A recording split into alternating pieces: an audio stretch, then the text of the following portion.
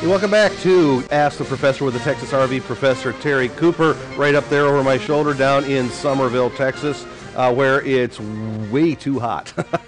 Well, maybe not way too hot for Texans, I don't think. So I just, we were talking about tankless water heaters. Water heaters is essentially, I think this is a great idea. You know, even for a home, you know, where, I mean, weight isn't a consideration at home, but the volume of water you're keeping hot all the time is a factor anywhere. And again, yes, why should you be, you know, keeping all that water hot all the time just because you need it on demand when you can do it another way? So so we were going to talk a little bit about, you know, how exactly is it that these tankless water heaters work, and how do they do it? So how do they give you water on demand? That's the part that confuses me, is you've got water going through a pipe on demand. It's got to be heating it like that, doesn't it? Oh, it is.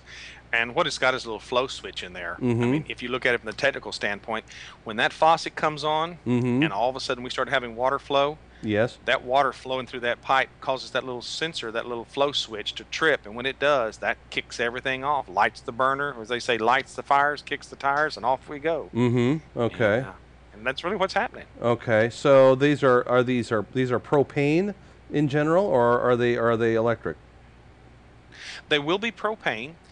We find that because of the power limitations, you know, here again, like we've talked about in the past about the 120 volts that we have on these rigs, we have a limitation how much of that we can handle because of the power cord. So what they did is they went with propane as the primary fuel source. Okay. And then remember now where we've talked about, and if folks will remember where we've discussed about the house voltage, the 12 volts, the deep cycle battery. You've got to have good 12 volts because that's really what fires up that circuit board that's the brains to this whole thing. So you've got to have good voltage. And then again, you've got to have good water. You know, you've got to have some good solid water coming through there to keep up with the demand. Okay, so all of those things work in concert then. Now, does this run a pilot light when it's not heating, or is it like a piezo starter or something like that? Well, actually, Dave, it's what we call an electronic ignition. Okay. And it's working on the same principle as a spark plug in an automobile. Okay. So when that flow starts, all of a sudden, that switch sends voltage to that circuit board and says, we need ignition. And all of a sudden, it starts sparking, and the gas valves open up and let propane through, and we have ignition. Okay. Then when this thing finishes, then the burner turns off, and then the blower shuts down. Okay. And so, because that's another thing that we haven't talked about, is that there is a blower on this thing that we're turbocharging that air, so that way we can get maximum burn of that propane fuel along with that air. Okay, which is one of the drawbacks we have with water heaters. Well, here we've got a picture of the innards of one of these guys here. What can you tell me? Is the blower up there, the upper right? Is that what we're seeing there? Well, actually, if you'll notice that little unit that's got this little honeycomb look to it, that's the exhaust. So what we're doing is we're exhausting that air out. Okay. And what's happening is that when you look at a standard water heater, you just have a flame in there, and you have a tendency to cause soot and all kinds of issues. But when you put a blower on that thing, you're actually feeding air to that flame, much like where, you know, say you're around a campground and you know how you're trying to start a fire and how you kind of blow on it a little bit to get things going. Sure. Well, that's what we're doing here, is we're just really pouring the air to it, so that way we get a good clean burn, and we cause that air to pass through that burn chamber area that happens to have a copper coil wrapped around it, and that copper coil is carrying the water, and we heat the outside of the copper because the water's on the inside. Now, there you go. There's a good picture of it right there. That's the burn chamber. Oh, and you know, your arrows are showing how that rolls through. Okay. That's so water comes in on the bottom, and as it travels up, it brings, you know, it picks up that heat. And so when it comes out on the top end, that baby is making some pretty good heat, and it's about 120 degrees is what it's putting out. Okay, and that's about the maximum you're going to want probably. Now that's right. Because if you go any higher than that, you're going to run the risk of scalding, you know, of people getting burned. Gotcha. And so, I mean, why do we want to really pump up too much heat? And that's another reason that they can save energy, is because we're not having to heat that water so hot. we can actually back the temperature down a little bit. Okay. Now, is this prone to any of the same problems that you have with water heaters, like sediment or you know, a lime buildup or things like that with water that isn't maybe with hard water, or is it less prone to that?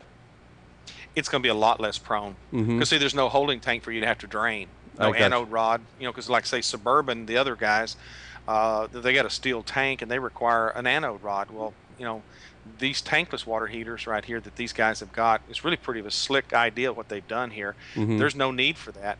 Now, I'm sure you get into some areas that you're going to have a lot of heavy calcium and stuff. You might have some sediment build up, but I can already see that the maintenance on this thing is going to be a whole lot less. It really is. Well, the thing is that the water that's going into it is moving through it pretty quickly, so it may be less prone just on that basis alone, wouldn't it be?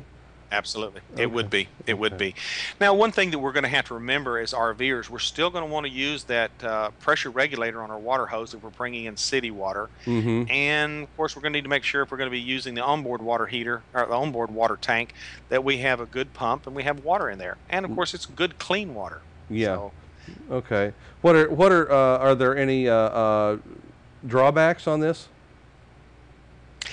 Well, you know, believe it or not, and we need to talk about that because, as a matter of fact, I'd like to see if we could do one segment on that, is that there's a little bit different operation on it. Okay. It's there's a little bit of change of how we do things. We, as Americans, have been programmed to do certain things a certain way, and all of a sudden a new product comes out, and we have to stop and say, wait a minute, this operates a little bit different. Yeah, okay. Well, we will get to that then in segment 3. So stay with us here on Ask the Professor with Professor Terry Cooper, and don't go away. The Texas RV Professor wants to hear from you. Email your questions or comments to professor@rvnn.tv. If you have a specific problem, it really helps if you can send a photo as well. That makes it easier for Terry to diagnose your issue. You can also leave a voicemail for Terry Cooper at 877-578-RVNN extension 708. Follow RV Newsnet on Facebook and Twitter, and you can receive text messages to alert you when we're streaming live by texting RVNN to 72727. That way, you can join us live in the chat room, ask questions, and become part of the RV Newsnet family. Remember, any photos or other material submitted to us become the property of RV Newsnet and cannot be returned. Today's show is brought to you by Angie's List, where you'll find thousands of unbiased reports and reviews about service companies in your area. Whether you're looking for a roofer, plumber, house cleaner, dentist, or even a doctor, Angie's List members share their experiences with each other so that you can choose the service company that's right for your job. Companies can't pay to be on Angie's List, and the reviews come from people just like you who have had experience with the companies mentioned. To find out more, go to rvnn.tv and click on the Angie's List ad.